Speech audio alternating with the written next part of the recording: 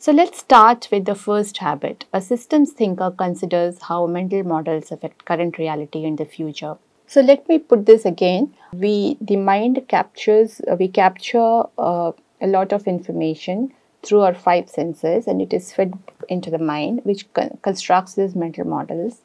The brain translates them and converts them into neural networks and plays them back when it is triggered. As I said, like it's either an unconscious trigger, that when we hear a word or an image or an emotion, or we look at a person, or it's an event, a recurring event, or a similar situation, and depending on how that mental model was constructed in the first place or has been upgraded over time, uh, directly translates into the kind of effort that we're putting in, and therefore the outcomes or the results that reflect those efforts. So thus mental models determine how we react or respond to stimuli, how the way we think, or our thinking and emotional patterns, uh, which is how we process our emotions that we feel and experience. Problem solving also, like how do we, what is our way of approach when we face a problem? How do we look at the problem? How do we solve the problem? And how do we go about this whole process? Uh, and what do we do when we encounter obstacles or adversity, or how do we respond to those things? How do we deal with such things, and how do we overcome those things? So how we manage conflict, how we make our decisions and choices. Like I said before, mental models that we build ourselves and affect and influence the mental models of other people, and vice versa.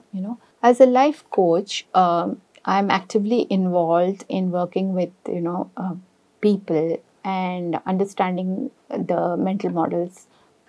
So let me share an example. I was working with a single parent who could not travel because she had a child and elderly parents to take care of at home. Therefore, in her organization, she told that she wouldn't be able to travel on work because that was one of her constraints. And she felt over time that, and she believed, and she started believing it strongly, that because of this very constraint, the management was probably not taking her seriously when it came to promotions or consulting her for important decisions, or for, and then different experiences that she had built on this mental model that she created in her mind.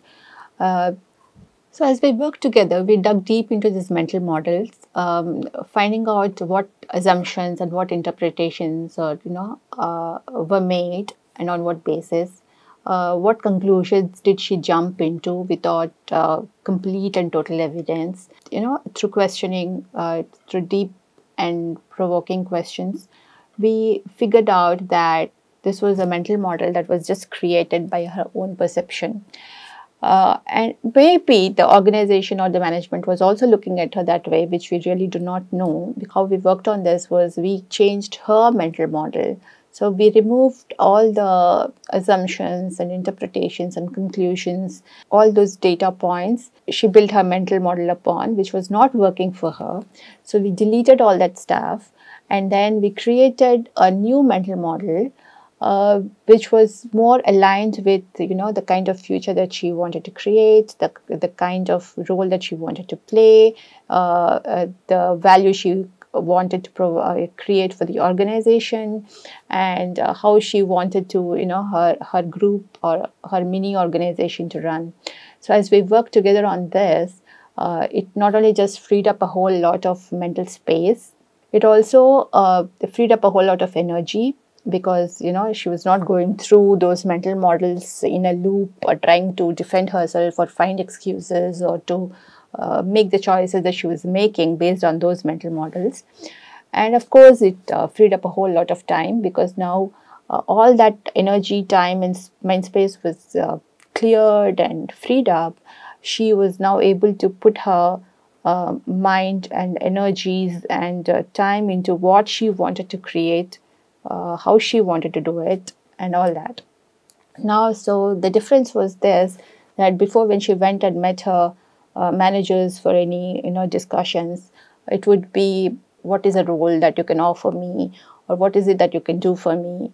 Now there's the whole dynamics of the conversation changed, where she would go and say, hey, this is what we are doing in the group, and this is the results we're achieving, and this is how I look, this is a roadmap I wish to create, and this is a value we want to provide and create for the organization and for our customers.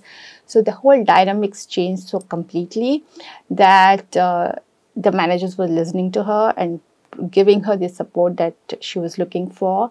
And some of these act as a barrier to what we are trying to achieve. And as I speak in the growth mindset module, I always had this belief, the mental model in my head since I was a child, that I'm not creative. And somewhere that kind of built up over time, and it turned into something. When I was in college, it was more like, okay, I am not creative, so I can't do anything. I don't know. I don't even want to try anything because I'm not good at it.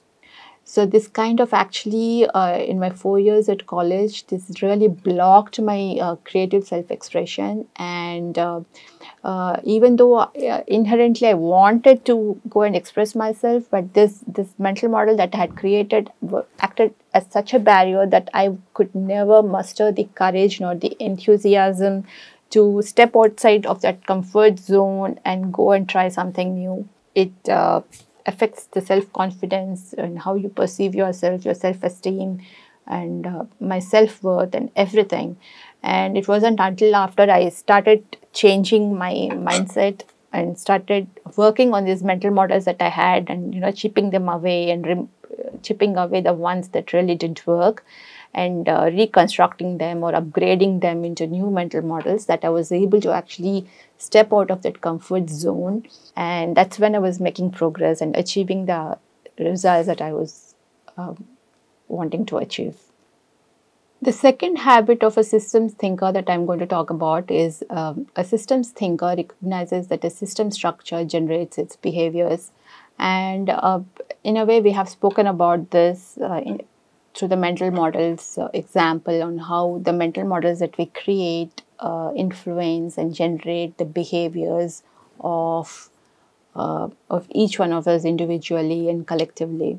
Different parts of a system do affect one another. There are common, we share common mental models as a family, as friends, as probably relatives, as a culture, or because we share a language, or we belong to a certain region, or we belong to a certain nation, or globally, we do share mental models.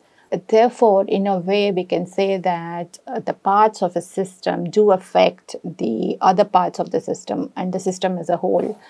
Now, I could give a few examples. Like I was reading this article recently on how, if Neptune something were to happen to Neptune, or it got displaced from its position in whatever ways, because, a bigger star was going to attract it out of the solar system, then what impact would it have on the solar system? So it just goes about to show that how the balance and order in the universe that we observe is so much about the right thing being at the right place at the right time in the right way, and executing whatever they're executing in the right way. So that is what keeps it all stable. So even if one of these something were to happen, then yes, the sun may not be where it is, the moon may not be where it is, the earth may not be where it is, and it probably would all be hurtling in space and not even exist anymore. So just to see this big picture, that our very existence is so dependent on all the interconnection and interdependence of these different parts that make up the whole. And it also depends on what is the system that you're talking about. You're looking at the universe as a system, you're looking at the solar system as a system, you're looking at this earth as a system, you're looking at, a family as a system, an organization as a system, or as an individual, we are made up of trillions of cells and trillions of atoms, and each cell is made up of trillions of atoms, and we have so many organs and organ systems in the body. So this body itself is a huge system. like we are talking about, the mental models we place in the mind affect our behaviors and our actions, the what we speak, and how we speak and what we do and how we do them. So it just clearly shows how all the different parts of any system affect one another, and again how what we do and what we speak again affect and go back and feed back into those mental models. So it's all so intricately connected. It's very fascinating, very scary at times too, how we all can be influencing one another because of the interconnection and interdependence that exists. So, for example, it could be a family, like how I interact with my husband. The way we probably interact with one another can influence the behaviors, the mental models of my children and their behaviors, and how they in turn interact with us, which in turn will influence the mental models that we have in our mind and our behaviors towards them or towards the others. Or and this whole family dynamics can influence the way the children can go and behave outside in the external world. And similarly, we are just one person, whether it is workplace or the home. So these this what happens at home influences what happens at the workplace, and what happens at the workplace influences who we are or what we are at home. So this is all so intricately connected. And similarly, in an organization, at a professional workplace, the different systems, be they technology systems or be they people, individuals in the organization, there is always a dynamics that is going on. So even if we are in different groups, the groups do influence one another directly or indirectly. Individuals within a group do influence one another directly or indirectly. And as a whole organization, different organizations could be influencing one another again. So for example, what happens at the customer, to the customer organization can have an impact on the organizations which are dealing with them, which in turn has impact on the different parts in the organization, different groups and different individuals who comprise the system. So as I said, it all depends on what you're looking as a system, what are the parts of that system, and how they're influencing one another. This actually gives me a valuable tool to work on when things go wrong. How can I focus on internal causes rather than blame somebody outside the organization? When my client went and we did all the rework on the mental models, it really helped her transform the way her perception, her view, and her energy and everything was so transformed that the way she approached the whole situation in life was like totally different. Like it's such a. So I would say ask questions, try to clarify, get clarifications if required, speak to someone so that the thinking and thought patterns and emotional patterns can be entangled, because sometimes they're so entangled that we can't figure out what is starting and what is triggering and what is the consequence or what is the cause. Also look at resources available. Maybe we do have the resources and we're not really looking at how to make use of those resources. Spend some time clearing these mental models. We spoke about the mental models need constant weeding so that we're not building and constructing models that are not going to work for us, and it gives us the mental space, the mind space to really create new models, and that is where the flow of creativity, the new opportunities show up like that in front of us, and we get to do so much more in what is right in front of us. Like it's finding diamonds in your backyard. This is where you get started and you can start doing great things, because you're constantly looking at internal causes and reworking them, remodeling them, reconstructing them, and putting in your 100% and clearing your own path.